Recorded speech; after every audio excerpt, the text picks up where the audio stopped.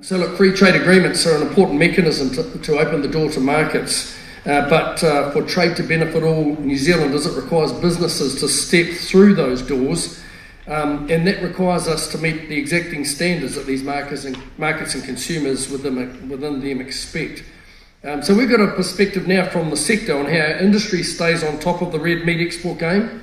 Joining us on the stage, we've got three esteemed individuals. Fred Hallaby, the Managing Director of Wilson Hallaby. Gerard Hickey, the Managing Director of First Light Foods. And Vili Weiser, Chief Executive of Alliance Group. Joining Vangelis on stage. Moderating this session now is going to be the esteemed business journalist and trade commentator, Fran O'Sullivan. She needs no introduction. She's been a long-standing commentator on all these trade and market access issues, and she will handle this panel with aplomb. Welcome, Fran. Thank you.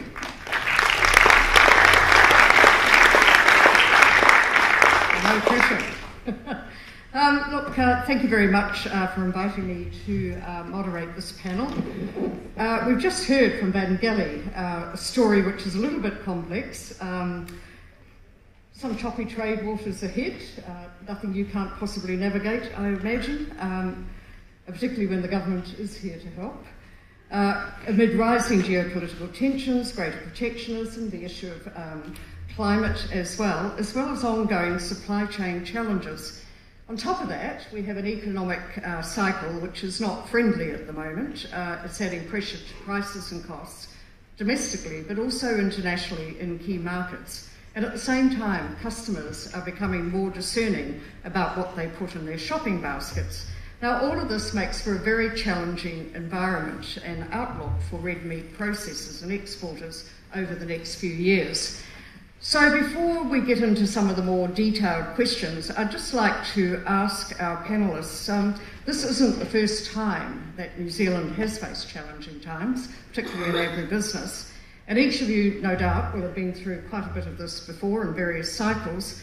Could you briefly each give a rating out of 10, 10 being best, as to how you see this sector's ability to navigate through current challenges and why? Starting with you, Vili. Thanks, Fran. Alliance, like most other processors and exporters, are really finding the current trading conditions difficult. Not only necessarily for ourselves as a processor and exporter, but also for our farmers. A lot of our farmers are doing it tough during these times as well. Having said that, there's a number of key drivers. Obviously, market price resets from late October, early November, and probably a sort of a mini reset here from May, June. Then China plays quite a big part. The role China plays is more specifically around slower recovery post-COVID, but also consumer behavior changes within China as well in terms of local versus imported consumer goods and trading. On top of that, we've got additional pressure from Australia as well. Significant volume organic growth in lamb specifically this year, coming from really good weather conditions just over a year ago, and it looks like that's going to continue into the next year as well. So all of those things, create really volatile and uncertain trading conditions. Having said that, when all these tailwinds that we've had for many years has turned into headwinds, it's highlighted obviously a lot of inefficiencies across the end-to-end value chain, but it's also identified significant opportunities for us to exploit and continue and build a stronger trade relationships and a stronger economy. Taking that into account with the ingenuity of our New Zealand farmers, I would say we'll get through this, and I would score it about 8 out of 10, Fran. Wow, that's very optimistic and a good signal, I think, for the industry. Do you agree, Gerard? I do. 8 out of 10 was also the rating that I would give. And my perspective really comes from being one of the 5 exporters that have been involved in the venison industry for the last 2 or 3 years. We've actually had a run-up to the current situation because we've been through a similar amount of pain. And what we were able to do is to focus, is to diversify, to collaborate, and if we're looking at where the venison pricing is now, it's dramatically improved and it's going to improve further. So I agree with you, 8 out of 10. Fred. and I'm also in that category. Might even You're push all it up to eight. a 9. I think there's been a bit of a conflict somewhere else on this. But again, it's context. And in my case, it's context of being the old timer on the stage here. You know, if you go back to the 80s when I joined, we didn't have these FTAs to Asia. It was very much about a UK, Europe market and an American market. After that, it was a pretty dismal scenario if you had the product. So the fact that we've got all these trade options is a significant adjustment. The other key point is, at that time in the 80s, the industry that is the necessary platform to take us to the world was not in great shape. It was in excess of capability or service providing, and quite frankly, meat companies weren't making money. That's not a good scenario. So I'd say the platform's way, way better than what it was. Helps to have had that long experience. You've got something to compare it with, and also to know that cycles will actually change. How do you see it, Vangelli? I think I see the sector very much with a good kind of plan, I think. I mean, I'd say 7 to 8. I'll suck up to the guys here. But just to say, I'd also then give a rating to the international environment. And I mean, there I do think we're in the sort of the 3 to 4. So if you say the sector's reasonably well prepared, the problem with it is that, a rating of 7 to 8 this year, you've got to sustain that every year. And that is the real challenge. So, if we have this conversation next year, are we still confident that it's going to be 7 to 8 given the clouds that are out there? So I'd say 7 to 8, but the international context is 4 and becoming a 3. And I think really we are really needing to prepare ourselves for some really difficult times. Just look at softening demand in China. Sobering. Anyway, one of those issues out there. Sorry? But we have a plan. Okay, very good. Okay, so when speaking to the farming side, we hear that real concerns about pressure coming from regulatory change, and particularly in the environment space, which of course is so important also to the external perspective of our sector, as Vangelli said before. Are we setting the bar too high for ourselves in these challenging times, or is it actually necessary that we step up to meet the real world pressures? Who would like to take the lead on this? Maybe Gerard? Oh no, all right, really? That's a topic close to my heart. Okay. Are we setting the bar too high? I don't think so. Are we confusing our farmers with regulation and ever-changing conditions and calculations and permutations and making information available? Absolutely. We're making it really difficult for ourselves. Having said that, New Zealand, obviously, as we all rightly know, has got one of the most efficient farming systems in the world. Yet we are not telling our story well enough as New Zealand Inc., as a sector and as a company. And there's definitely opportunities for us to do that significantly better. Having said that, there's a number of programs currently in play that, if delivered well, will significantly change the environmental footprint. There is definitely a push from our customers, market, specifically the UK, but it will go out into the other markets as well for better environmental credentials. So I'm really excited about the space, and there's a lot of good work in that space already happening. We just need to bring that to a close and have a very clear pathway, both from a regulatory perspective and a farmer perspective, and create that alignment to get a better outcome. Gerard and Fred, I mean, what are you seeing from your customers, the expectations that they're now putting on you in the environmental space? I could pick up from, actually, we have quite a big local component to our business, and recently at Beef and Lamb Inc. we were looking at Kantar research that generally shows the New Zealand consumer and public think very highly of our agricultural sector. But it was a bit interesting, in having just listened to our two previous speakers, Gen Z are not as convinced as we'd like to think, and there is unquestionably good support in, if you like, our traditional consumer group, but the youth of today are definitely putting us on notice that they want to know that we are doing something about environmental issues. So that's even in the New Zealand context. Certainly offshore, in talking to customers, say in those wealthy European markets, they're absolutely aware of what the Brazilian meat supply issue is now. It's very much on the table as a hot topic. So yes, we're in a better position to be talking about it, but it's certainly a topic that's current and challenging. My experience is the premium end of the US market, where we're selling to 1,200 high net worth individuals in the state club. We're selling to end users, our own restaurants. So I think my view is unclouded by intermediaries. And there, if we're expecting our product to be worth more and more, which we are, we have to be ahead of the game. And so they're not specifically asking us today for these requirements, but we know it's inherent. We know it's got to come. And of them all, carbon and methane is what's the closest to mind. So if we want the highest possible price for our products, which we do, then we have to keep up. So we actually need to be ahead of the requests.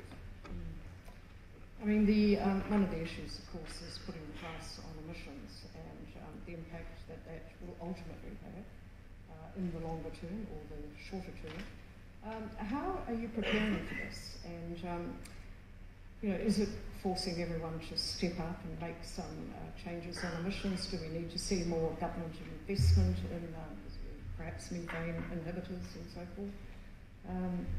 How do you see it? Is this sort of something we should be making a big national cause, or do we just reduce herd size, which some people are advocating for? Right, yes, I would definitely not support reducing herd size. I think we've been doing that over many, many years. But there's definitely, whether we ultimately get to an emissions tax, there's a long way before we get there. There's such a lot of good work that farmers have already done, and there's significantly more that we can do working and partnering with government, the government of the day or potentially the next government, to get these outcomes. But to go to a tax up front and then work through the rest is not necessarily making really good sense. I support Billy's view. A tax is not going to take us anywhere. I think it's important. We have one system, and there's talk about it, scope 3 emissions. But in essence, simplify it, farm level, measurable, quantifiable, one relatively simple system, so what's required. There's still too much complexity. Gilly, I mean, we are seeing in trade agreements now that this, cold hard reality of what other nations expect is actually coming into play. I mean, how do we navigate through this? What's the expectations out there for the red meat sector? So, I'm not going to claim to have a clever view on the consumer or anything like that. All I can tell you is that in a negotiating context and in my appearances in front of the British Parliament and the EU Parliament, we estimated that over 80% of the questions we were getting were about environment and climate change, not about the benefits to the UK consumer or the European consumer of having high quality product, but about, how could we be confident that New Zealand was meeting the same kinds of standards as Europeans. Now, what I was struck by, because each of those meetings took an enormous amount of preparation, was we have very, very good material to draw on, but we need to keep it going. It's not, my main message is we can't rest on our laurels and assume that what was okay last year is going to be enough for next year. It isn't. And my worry is that we think that we're okay and then 2 years down the track discover that, boom, we're not. It's really important to remember these free trade agreements that we negotiate, they'll be reviewed. When they get reviewed, they go back in front of the Parliament. And as the Mexicans and the Chileans have discovered, that Parliament then wants to hear a lot more. So the Mexicans and the Chileans had a free trade agreement with the Europeans. It's now sitting with the parliaments there, and the questions they're being asked are, what are you really doing on climate change? What are you doing about your environment regulation of your dairy sector in nitrate, in water quality? So I was quite struck that this is increasingly a feature. So we have a good story. It needs to continue being one. One of the really powerful mechanisms we have is that I can remember my first appearance saying, look, we're going to send you a whole set of links. And we did. And that provided a really impressive data set. So that when they came back the second time, they acknowledged, first of all, that what I'd said was true, but B, it was verifiable. And in a parallel track, another country was trying to get its agreement ratified. It got stuck because it could not prove with science, with the transparency, with that availability of the data set. I think the other thing we've got to acknowledge is that lots of people are watching what happens in New Zealand, and some of them have got genuine environment concerns and climate change concerns, but some of them would quite like to use this as another reason to keep New Zealand product out. Let's not give them that excuse. I mean, I am fascinated to discover how interested German and French farmers have been in our climate change record. And the cynic in me says that's not because they're really interested in the environment climate change, they're really interested in limiting competition. So there's some cynicism in there, we need to acknowledge that, but we absolutely need to keep moving on this and have that narrative that's credible, transparent, science-based, and keep that moving. As I said, I don't have a view on the consumer thing, that's not my area of expertise, but just these parliaments, they are really going to get tougher and tougher. Thank you. Looking at our trade strategy, it has been to grow our FTA network, and you touched on this, Danielle, before, that 75% of our export goods are now covered by FTAs. Your perspective here, given changeable trade environment and our FTA network reaching full maturity, what do we do to get greater value out of these markets? I mean, I'll make a couple of observations. We haven't yet got the, we're only, assume the EU one comes, we're going to get 74, 75. We really do need to get that up to sort of the close to the 90s to have that improved coverage. And then we also need to acknowledge that in the free trade agreements themselves, there's some patchy outcomes that have been discussed here already. So I think the observation is that we've got to acknowledge that these FTAs, they're not static, they get reviewed. So the China FTA was reviewed 3 years ago and upgraded. The ASEAN, Australia, New Zealand FTA, the signature of the upgrade will happen. There are opportunities to upgrade these agreements. I mean, the EU free trade agreement, the UK free trade agreements, they will be reviewed. They will be updated. The EU free trade agreement, for example, has a clause in it that says 6 months after entry into force, we'll meet, we'll talk about it, and then within a year, and every year thereafter, there's an opportunity to revisit and review. To do that, we've got to keep moving on those. We've also got to look at what those other opportunities are out there. So, for example, what's on in the Middle East, what's happening with unfinished business with the Pacific Alliance, but clearly India and the United States are the big missing pieces for us.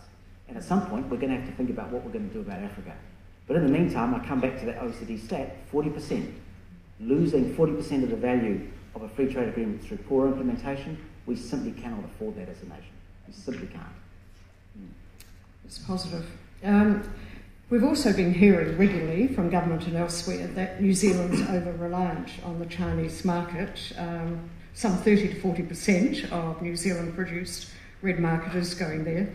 And what are your respective views? And perhaps starting with you, Billy, given your company's tie-up with the Chinese shareholder.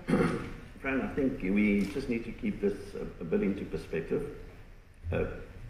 China has significantly different opportunities for different sectors within and across New Zealand. We have developed a partnership a strategic partnership with a distributor for over 20 years, and it's really served us well. Having said that, we have at the same time built alternative channels to give us flexibility in terms of how we move product and where we move product, taking all geopolitical tensions and outcomes into account. However, there's still a segment of our product offering that we don't really have a home for, and that only really China consumes at this time, and more work continuing into that space. But at Alliance, we see China still as a really good trading opportunity, trading partner, and we see ourselves in there for the long term.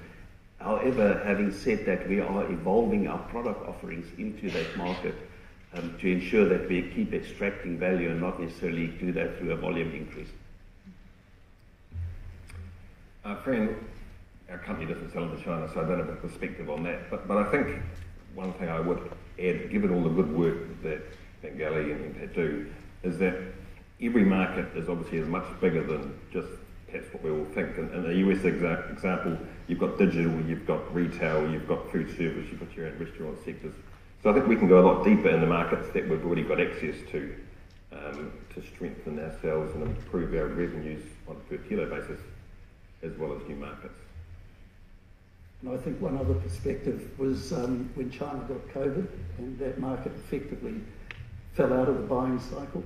It was interesting just how much the rest of Asia picked up those products. Not at the same money, so that's the attraction of China. It does pay for the product ranges that it specifically looks for, but we're not obviously dealing in the scale that Billy's company's dealing with, but certainly the ability to work our way through the Thailands, the Philippines, that Southeast Asian, plus the Korean and Japanese network, so that there is a lot of marketplace to work with. There's a question here from the floor which also talks about China. Says it's considered the greatest threat to Australasian Pacific regional security, and how would the red meat sector fare if this worsens? This is with the Five Eyes tie-up and so on. Anyone want to have a crack at that? It's a difficult one, isn't it? But I think Gerard has answered it to some extent. And, in one way we've got Ngeli giving us the trade perspective. The other one is the product perspective. And our challenge is to tell or to convince the world about the benefits of the grass-fed beef program. Because, a lot of the world beef markets are now grain finished. But we know that there is a story around our grass-finished beef. That's the tragedy of not a better agreement with the EU, because that's a market that understands grass. But North America is interested in grass-fed, and it is a very big market. So it's that diversity that I think we need to bring. And Gary, I was going to make people will know I'm of Greek origin, so let me indulge me a bit by the Peloponnesian War 2,500 years ago. Story of these two big powers. And I know some of you have heard the story before, and I tell it to my group all the time, my team, because they have to listen to me. The island of Milos was a small island state during the time of the Peloponnesian War, when Athens was the rising power and Sparta was the status quo power. And Milos had a military relationship with Sparta. It was a former colony of Sparta's, but it was a major exporter of high-quality pottery. And Athens was the only place that was buying it, because the Spartans, with their warrior culture, weren't interested in beautiful things. Milos determinedly tried to sustain its relationship with Athens, but also with Sparta, and argued that it should have the space to do that. The Athenians eventually got sick of this, and they turned up with a fleet and an army on the island of Milos, which incidentally is only 2 islands along from the island I'm from, and they arrived, and there's something very famous called the Melian Dialogue. And in the Melian Dialogue, the two sides, the Athenians and the Melians, the people from the island of Milos, explained their positions. And the dialogue runs for about 4 pages. It's worth Googling. And it is a very instructive lesson, because in there comes a moment when the Athenian general says, stop. The strong do what they can, and the weak suffer what they must. They then attack the Melians, they kill all the men, they enslave the women and children, and we don't hear about the island of Milos for 600 years.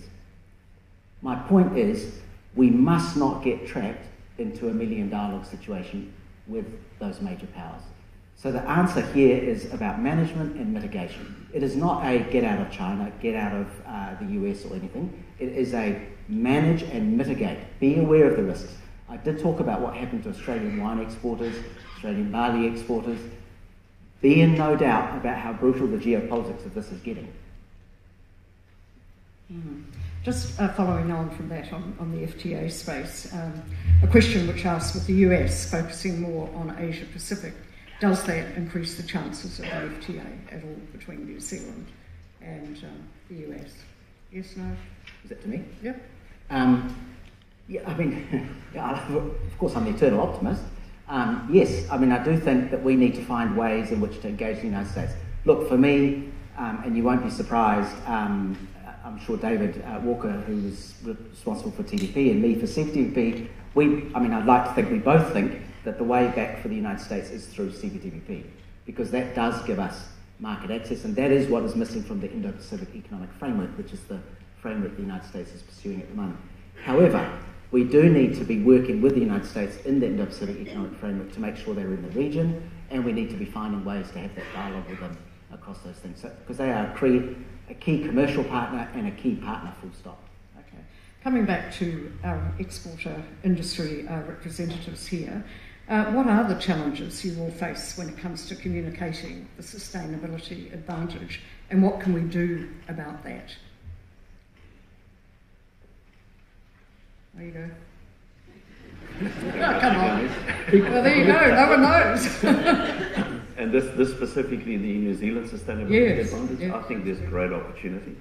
I think obviously a lot more work to be done just to not only necessarily in specific programs that's currently run out of New Zealand through very different sectors, and specifically the red meat sector as well. However, there's a lot more that we can do to back up that story with real measurable attributes. There's a number of key programs in play at the moment. FAP Plus comes to mind. There's a real focus on Scope 3 emissions, Scope 1 and 2. I think the challenge for us to get there quicker, to tell that story quicker, is more where I would be focusing on, and that's where better collaboration with the government needs to take place, to have more proactive programs in place to facilitate an outcome quicker. Right now we find that industry might be moving Scope 1. I saw that clearly as we were significantly moving and decarbonising in Scope 1. We found ourselves out of touch with infrastructure to keep up, which slowed us down. We're going to find similar opportunities and stepping stones and stumbling blocks within the Scope 3 areas as well. We've already seen some of it. Having said all of that, I think there's a great opportunity to significantly reduce our environmental footprint, and it's not an and/or frame, it's an and the opportunities are there to coexist and get to a better sustainable outcome. We actually have to get there. It's just the right thing to do. It's just how we get there in a coordinated, controlled, adult way, instead of flipping and flopping like we're doing from time to time. Seems to be one of the answers, doesn't it, to the position we find ourselves in. We're working that same issue on the domestic market, because that's obviously a good proving ground. And the issue there is that we've historically had sort of a Q mark, which you're probably all familiar with, the quality mark, but we now recognise that label needs to, that mark needs to carry an environmental component. So advanced discussions on how the Taste Pure Nature program can be connected with the quality mark, and obviously that leads into some New Zealand farm assurance programs that satisfy a consumer at a certain level of environmental sustainability is in place. So we're working that through as we go. A final and quite tough question from the audience, as a number of these recent ones have been. Do we risk trading our social licence in feeding 40 million globally if we're struggling to feed 5 million at home? I think we've all got a responsibility individually and collectively to look after those at home. So I think we're all doing it in our own way, and it's going to be increasingly important that our social conscience is visible, is authentic, and is carried out. We can't do both. We have to do both. Thank you. I think I'll end at this point because I can feel Mark Peterson coming up behind me, eyes in my back. Thank you very much. Look, there's a huge number of questions on this iPad here, so I would hope that the organisers will put them through to you all and you could all take the opportunity to respond at leisure. Thank you very much. Thanks, Brent.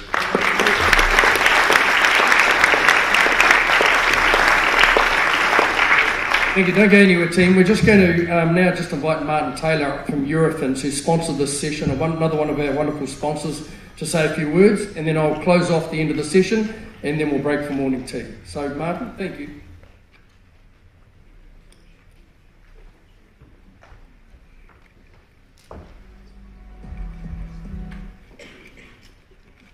Good morning. It's been a great session this morning. It's certainly reassuring to me that I am living in the future, because my teenage son is always on his phone and it never rings. Thank you to this team, and on behalf of Eurofins, it's great to sponsor this conference and to continue our partnership with the red meat industry. Eurofins provides laboratory testing services to the meat processing sector. We are really local with our network of labs across New Zealand and truly global, with access to leading developments in science that never cease to amaze me. Please enjoy your morning tea, and thank you to the team that presented and for the session that we just had. Thank you, Martin, and thanks again for your kind sponsorship. So look, I just want to thank everyone involved with the panel and Fran for your moderation. Well done for that.